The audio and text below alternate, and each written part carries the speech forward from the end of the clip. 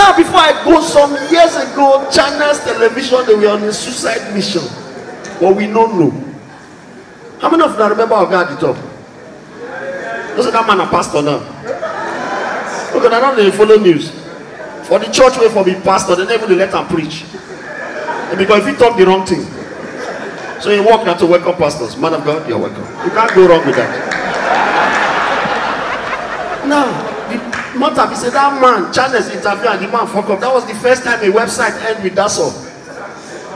What's the website of the NSCDC? www. He can't clear in truth, like I won't talk better thing.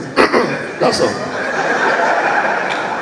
Now, when China's finished with that man, they post the news, the man, they embarrass the man. So, anybody when China's bring, they embarrass them with questions, people will confuse them. One day, they all wake up from sleep. Who do we interview? Somebody say Patrick Obahiagbon. All of them agree. They don't think so, who will translate? Now, I saw the questions that they had before the interview. They get 17 questions. When Patrick finished, only one question they asked.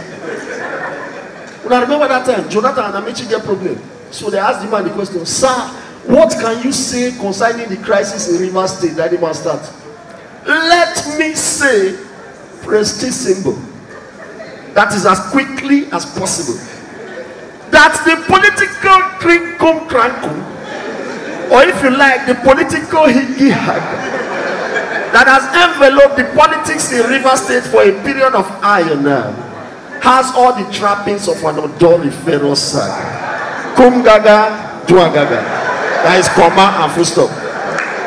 President, I never talk again. The man continued. And I am maniacally bewildered that this flashpoint is of no serious concern to the Commander-in-Chief of the Federal Republic of Nigeria. This is because all the flashpoints of war that has labored and transpogrified into bringing about a calamitous end to Nigeria have all the autonomous aqua, source of origin that is, either in one state or in one region. For me, I see the ship of the Nigerian state hovering around the political Bermuda Triangle.